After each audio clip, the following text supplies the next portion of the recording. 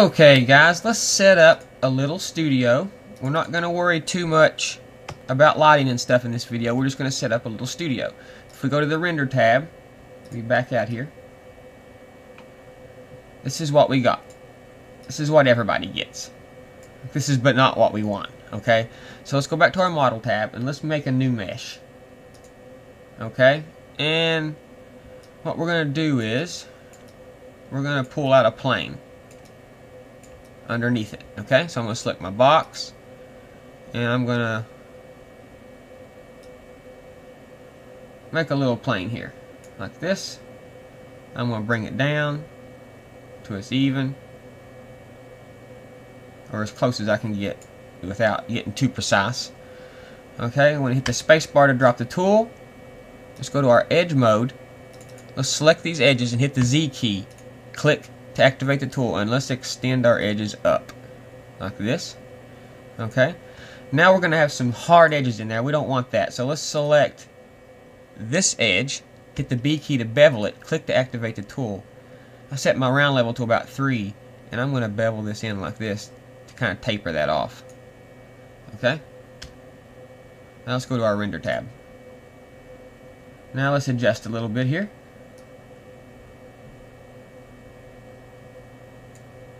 Okay, I don't like the shadows from the wall there, so I'm going to select my floor studio thing that I call it, my little thingy, and I'm going to just extend it sideways like this to get rid of them shadows.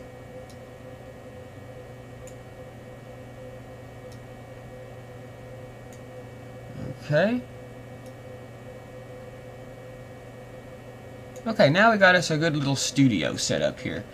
Now if we can go back to model and go back out.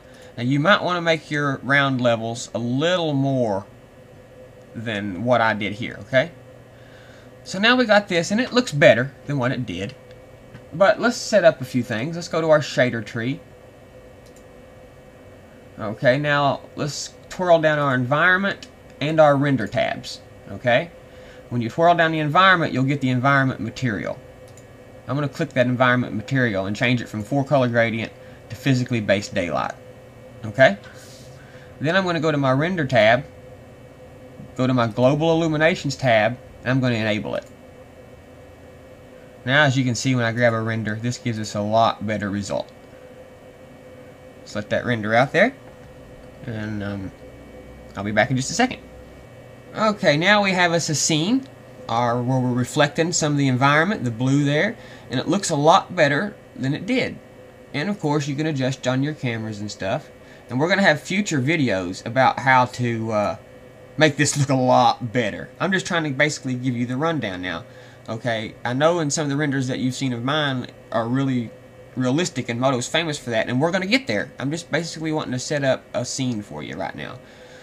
So again, if we render this, as you can see, we're rendering 9.37 million polygons. Okay, so I mean, there's been much bigger. I mean, I've worked with things in the billions of polygons, but this is a pretty big little scene for just a display. 9.37 million polygons, and you can see we're, you know, getting good response time. And at the end, I'll go in and freeze everything, and there'll be even more polygons.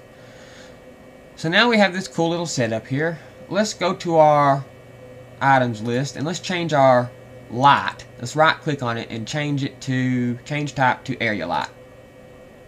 There we go. Now let's grab a render. Now we're starting to get somewhere, okay?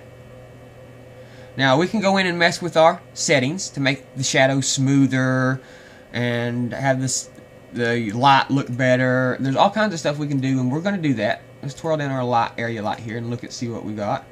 Our effect specular, let's turn that up just a tad.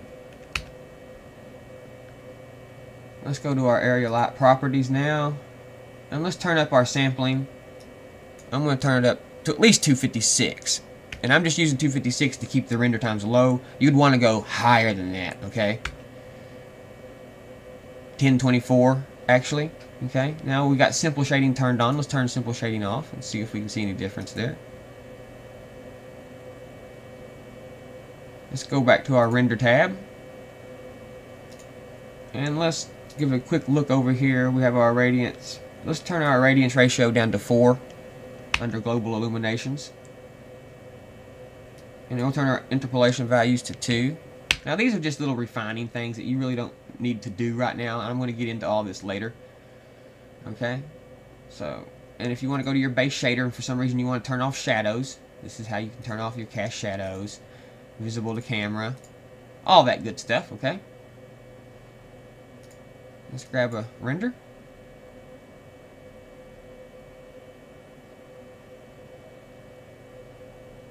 Now, of course, we haven't assigned materials or anything like that, and we're going to get there, okay?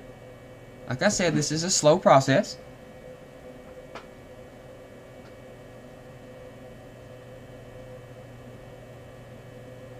Okay, now we're getting what looks like a normal 3D render.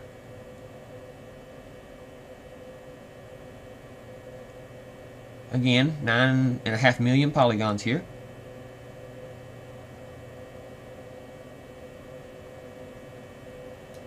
Now I'm going to go over to my render here. I'm going to say add layer, render output. Okay, now let's grab, this is a final color output too. Let's grab a render of this. If you go up here to this little final color output tab, you go up to this little output tab here, now you can see you got color output 1 and color output 2. There's the second one. There's the first one. Okay? It rendered them both at the same time. Pretty nice, huh? So let's add another layer. And we'll make it another render output. And we'll right click on it and we'll make this one ambient occlusion. See, as you can see, this is where you add all your reflection passes, your diffuse passes. You can just line them up and output them, right? So now let's grab a render.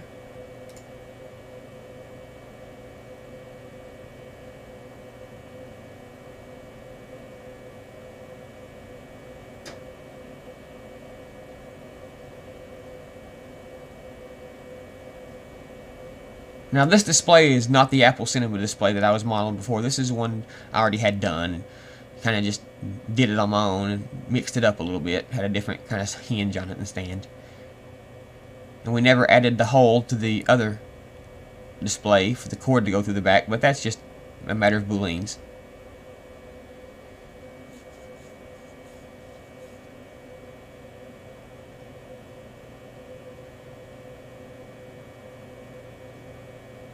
Okay, now that this is done, if I go up here to final color output, you'll see I have them all listed plus my ambient occlusion.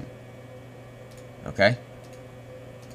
And there's my ambient occlusion pass. And we're going to go in and talk about how to smooth this up and make it look a lot better. It's real fuzzy right now and furry, so to speak.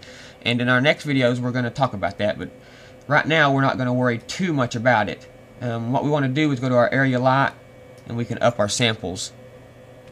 I'm up at 1024. And grab a render.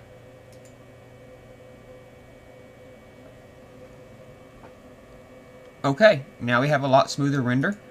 We have all of our outputs. Oops, we have all of our outputs that I picked. And this is it for this video. In our next video, we'll try to get more in depth on shading and stuff like that. Now don't forget about your live preview here. As you can see, I've got this live renderer over here on the left, right here, that I can check without different angles with. If I want to check things out. You see it's live and it updates. And I can also go into options, say use multiple threads and never stop rendering. And it'll just keep going. You can see it's using 4 render bars here, so it's using all 4 cores. So I went ahead and froze it and everything and kind of reduced my geometry a little bit, and we got what looks like a finished standard 3D render. Okay, we're going to go on further from here, but I think this is enough to get you some decent looking renders so you can see what you're working on. So thanks for watching, guys, and we'll see you next time.